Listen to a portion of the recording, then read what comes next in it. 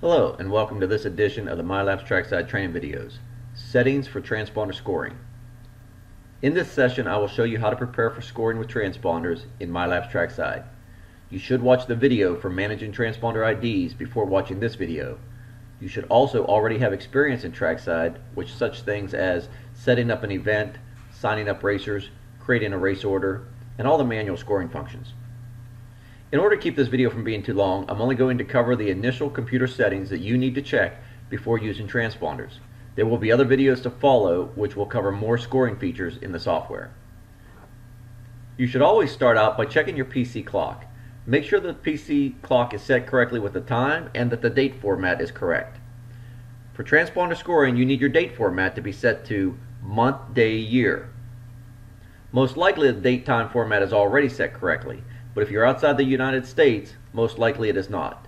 Be sure that the format is set as you see it here.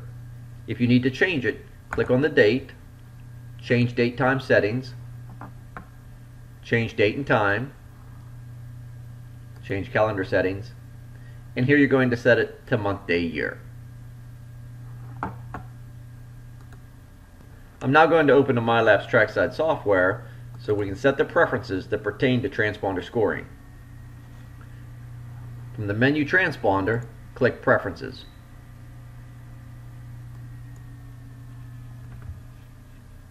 Here we see the default number of seconds for the first lap. This value is used by Trackside to estimate what time the gate dropped for that race. Since it is common to start one race while the previous race is still on the track, Trackside can calculate when that gate dropped based on when the leader on lap 1 crosses the finish line loop.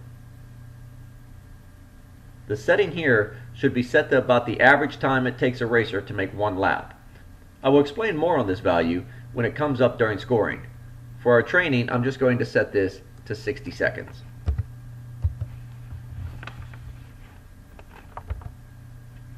The next value to set is minimum lap time. This value is used to alert you if a racer should have a lap time shorter than the value you set here. For instance, if you are scoring at a track where your fastest racer records a 2-minute and 10-second lap time, you could set this value to 120 seconds. If any racer records a lap time of 120 seconds or faster, you will be alerted so that you can verify if it was a true lap or not. If a racer were to complete a lap in less than the time set here, the lap time will automatically get tossed away and not counted. So be sure this value is set as high as possible, yet not so high that a legitimate lap is recorded. Also keep in mind, if you shorten your track for your smaller classes, such as a 50cc, the lap may be shorter than the big bikes. If you ever have this time set wrong and you need to correct it, you can correct it at any time, even after the race is completed. For training, I'm just going to set this to 10 seconds. The use DNF rule is most commonly used at AMA sanctioned events. The transponder can automatically detect whether or not the racer should be scored a did not finish. A did not finish states the racer must do half the laps of the leader and must cross the finish line while the checkered flag is flying. If the racer has not done both, then the racer will be scored a DNF if you set this to yes. Show hour in lap time setting is normally not used for motocross.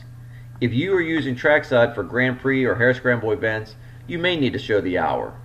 The rule is this: if a race can last longer than 60 minutes, you should show the hour. Otherwise, you should not. In motocross, most races just last 10 to 15 minutes, so you would not show the hour. The next setting, default beep from PC on detection. In a perfect setup, your decoder will be sitting right beside your PC. And since the decoder can transmit a beep with an attached speaker, then there is no need for your PC to transmit a beep every time it processes a scan. I would only turn this on if I had to set up my PC and my decoder in separate locations and I was not able to hear the speaker on the decoder transmit a beep when a passing is detected.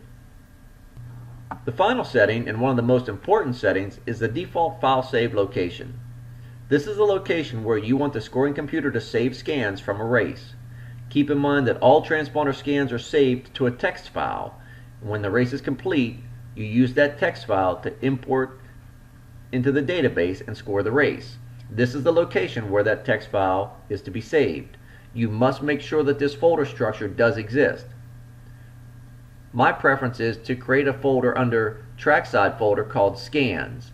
Once you create that folder, let all your scans go to that folder.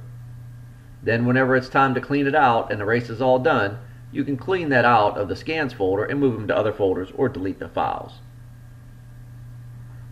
Keep in mind that the preferences we set here are unique for each PC. If you have multiple PCs in your network, you should set the preferences to be the same so that you don't have one computer performing the timing a different way than the other computer. To close out of this and to save our settings, we will click OK. That concludes the training session for Settings for Transponder Scoring.